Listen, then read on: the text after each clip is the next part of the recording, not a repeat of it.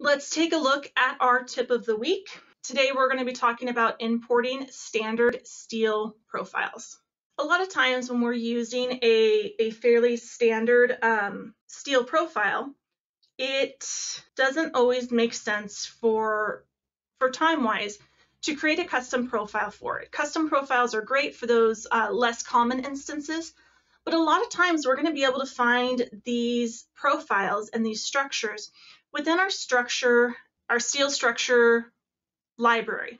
And this is, when I say library, it's an outside library, so it's not a library object, but it is a part of our complex profiles. So to get there, we go to options, down to complex profiles, and we're going to go to import a standard steel profile.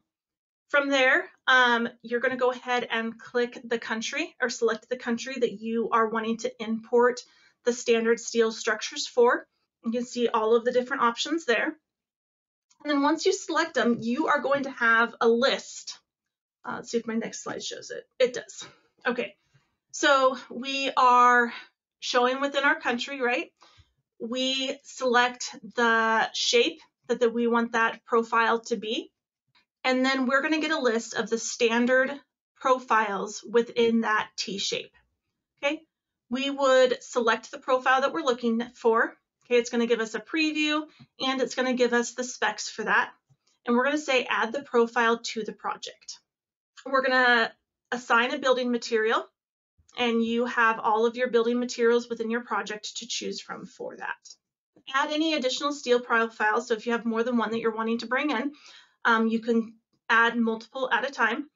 And when you're all done, you click the import function, and then those will be added as profile options within our beam and column tool. Okay, so that's where it differs from a library object, that this is a profile option within the tool itself.